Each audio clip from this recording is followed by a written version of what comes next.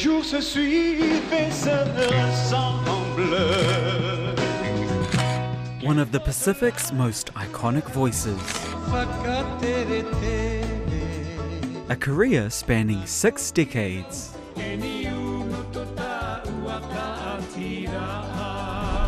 We are in Fa'at, Tahiti, at the home of the legend Jean Gabilou. How are you? It's such an honor and a privilege to meet you. It's so interesting. My father and myself, big fan. Big fan.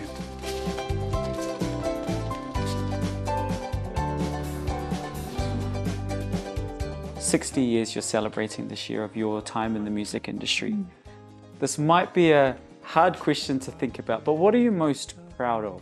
What made me proud is the work that I did.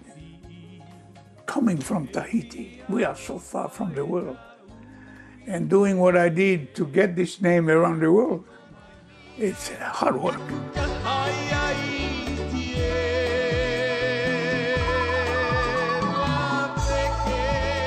Whakatere Tere is arguably one of the most iconic Pacific songs.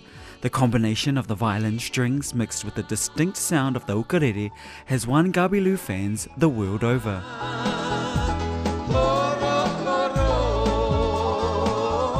When that song came to you, did you ever think it would be so timeless? Yeah. Well, how did you know? I'd cry. And Morotea, the guy who wrote the song, called me. I called him. You have a song for me? He sang the song, and while he was singing, I cried.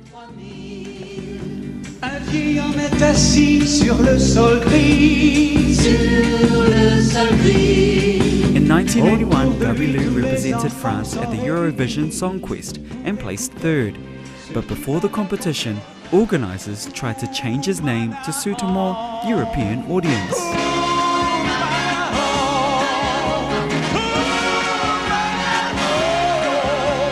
You know, my full name is Laughlin Gabriel Lewis Gabilou. So they wanted to change your name to Laughlin. Laughlin Gabriel. Gabriel. Well, that people know me with that name, but not enough. If you don't want me, if you want to change my name, I don't sign the contract, man. Between the 70s and 80s, Gabilou performed across France and the USA, but it was a stint in Las Vegas where he rubbed shoulders with the biggest names in music. Then I finally met Frank Sinatra.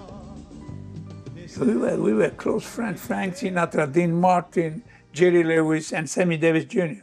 They're always together. I don't know, they like me. Maybe because I come from Tahiti, you know. Struggling to make it to the heights of his famous friends, Gabilou decided to return to his island home. Even if I cannot be a big star like these people, I don't care. What I have in mind is New Zealand. Australia is a bit hard, but I've been there and I pack. Rarotonga, Fiji, Tahiti. I thought this is a good market for me. Do you have any regrets? I regret I did not get to the point I want to go. But I'm so proud of what I've been doing. I did, till today. Even though he's almost 80 years old, he still has songs to record and release this year, giving us a little teaser of his latest track.